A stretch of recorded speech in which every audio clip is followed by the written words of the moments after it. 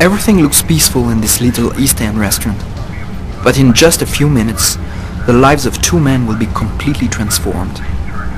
John Winston, the man who is quietly eating at the table behind me, will soon get up and go to the men's room, where he will be the victim of a savage murder. Just another meaningless example of urban violence?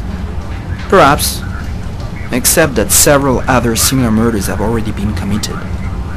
Different murders each time, with no links between them, but nevertheless all of these murders followed exactly the same ritual. In a few minutes, you will become Lucas Kane. You will have to get inside the skin of an ordinary man who enters an uncontrollable trance and stabs a tall stranger to death in the restroom of the restaurant. One last thing.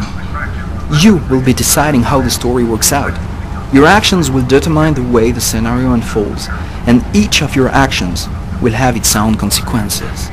Try playing the scenes in different ways to see how your actions change the story. Good luck. From here on, Lucas Kane's life depends on you.